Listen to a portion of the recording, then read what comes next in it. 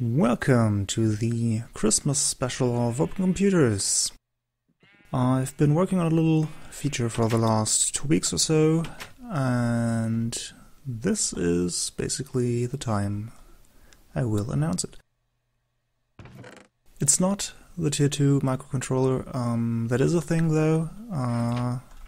As you can see, it takes a Tier 2 card now, so bundled redstone is a thing. It also allows wireless wireless networking. I think that's okay anyway. It's limited to a complexity of 5, so that should regulate it quite nicely. The reason I am mentioning this is that the actual new feature requires the microcontroller in its recipe. So, as you might imagine, this is also a device crafted in the assembler. It does have a proper image and name, of course. This is just to avoid spoilering for a few more minutes. And then let's get some more stuff. Right. So, when I place this new case type in the assembler, you can see it's pretty much a device like most others. It takes a CPU, some RAM, all the common stuff, and let's make a simple one for now. And then we of course need an EEPROM, so some BIOS to run the whole thing. I've prepared a little program on this computer, so I think it's in here. So I have a BIOS and a program to run on this computer, and let's flash this real quick so I can show you the BIOS real quick. So this is basically just a program that waits for network messages and then executes them as functions. So it receives some command, loads it as a function, and then sends back the result of running said function. So let's flash this to the BIOS. And then we can use that to finally build our new little toy. And voila! It's a drone! Yay, drones! So drones are basically robots, but they are entities, so they actually fly around in the world and are not blocks that move. They can not place or break blocks for now, and they also cannot use tools, but they have an inventory. They also need the inventory upgrade to have an inventory. They get a fewer slots per upgrade than robots.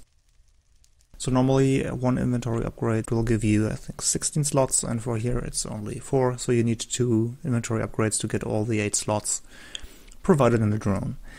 It doesn't use energy for now because I do not have any energy mod in my development environment. Alright, so as you can see here, it also has a screen. I'm not using this in the program right now, but you can plot some output here. It's just basically 2 lines of text. Right, and if I turn it on, it starts floating, and now I can send commands to it. So if I start my little client program, this allows me basically to tell the drone to do stuff. So I think, for example, let's just do this. I hope this is the right name for the method, I'm not sure. Yes. So you can change this display however you like to display some information about the status of the drone if you like. Right. So what can I do with this drone now? I can send it around, so it has movement. The movement works by basically changing the target coordinate of the drone. So the signature of the move method is it takes 3 numbers, which are the relative coordinates to move to. So when I start a drone, it will automatically center to the block it is currently in. And after that, when I tell it to move somewhere, it moves relative to its current position. So if I tell it to move up 1 block, so it's X, Y, Z in world coordinates, then it'll move up 1 block. And if I tell it to move think it's this direction. Nope, not this direction. Anyway, it still moves, but in the wrong direction. I think this is the right one. Yep, so I wanted to go over the chest because I built an inventory control upgrade in it, so I can then do things like get the proxy for the inventory controller, and then I can check for the so 0 is down, it's the sides enum, but the enumeration is not in the BIOS, of course, so I have to use the plain numbers. And then because I have no serialization, I can't send tables, so I'll just get the name to check. And I did something wrong, apparently. Right, the slot number. My bad. Right, so it's some item from OpenComputers. Surprise. We'll use that later. So that's about that, the basic way to control the drones. The rest behaves like any other robot or computer, so you have your basic stuff you can use from your BIOS. And that's what we can do with a simple one. Now let's build something a little more sophisticated.